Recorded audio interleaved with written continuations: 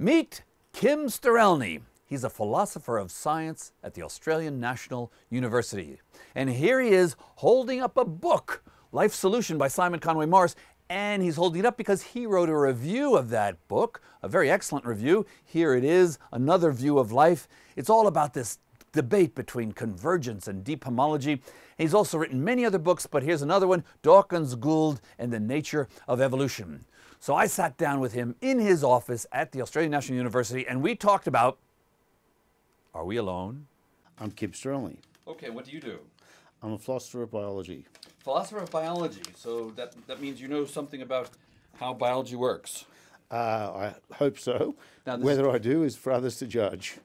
Are we alone in the universe?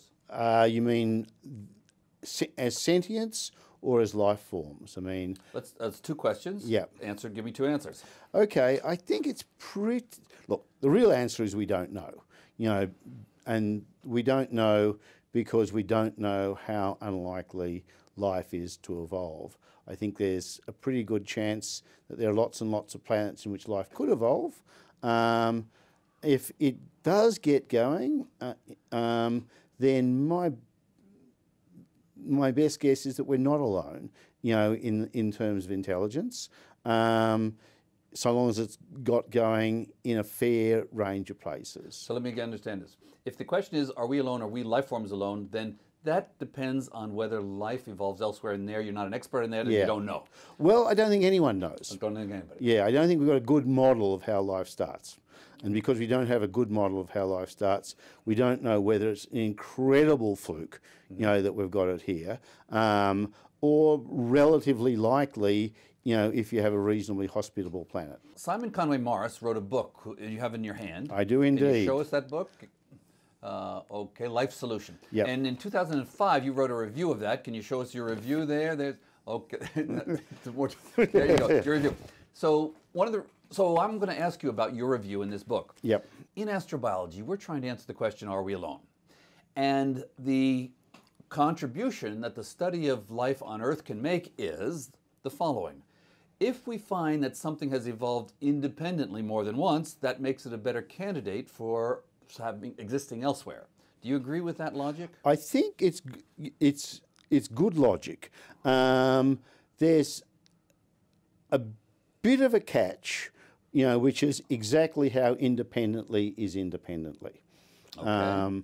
So in some sense, if you look at the whole of life on Earth on the assumption that there's just sort of one origin, none of it's completely independent. You know, you and yeast aren't completely independent. Me and a mushroom aren't completely independent.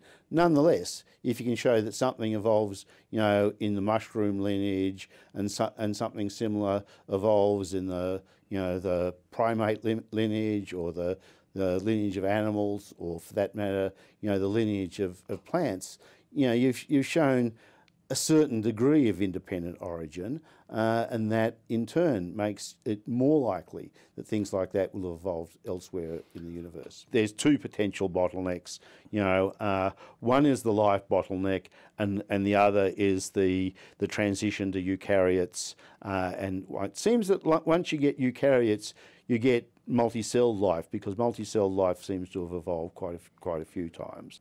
How about the connection between how did we get here, figuring out how we got here, how life started and evolved? What's the connection between that understanding, and a lot of people are doing that, and then asking the question, are we alone? Because presumably we are a member of the universe, whether we're somehow generic and life is everywhere, or very, very set of measures zero and unique. That's what we're trying to figure out. Is there any way to figure that out by studying what we have here on Earth?